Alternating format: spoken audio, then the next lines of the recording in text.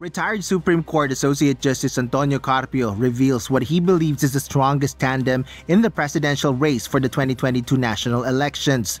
The 1Sambayan convener names Davao City Mayor Sara Duterte-Carpio and former Senator Ferdinand Bongbong Marcos Jr.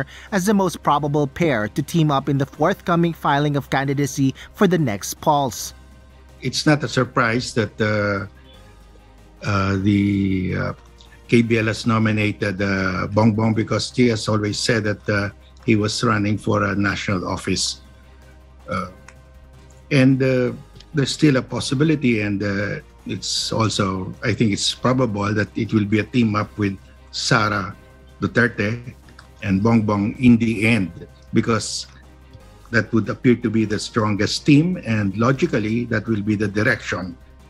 This comes after the endorsement of Bongbong Marcos as the presidential candidate of Kilusang Bagong Lipunan Party for the 2022 elections. In a resolution, the party's official and members tagged Marcos as highly recommended standard bearer. Bongbong Marcos, on the other hand, expressed gratitude to the support of the KBL, but explains he has yet to announce what position he will be running for in the next year's election. Marcos only confirms, though, that he will run for a national position.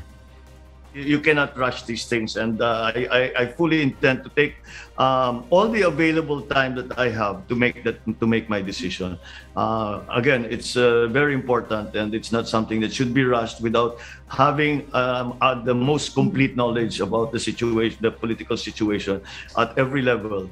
Asher Kadapan Jr., UNTV News and Rescue.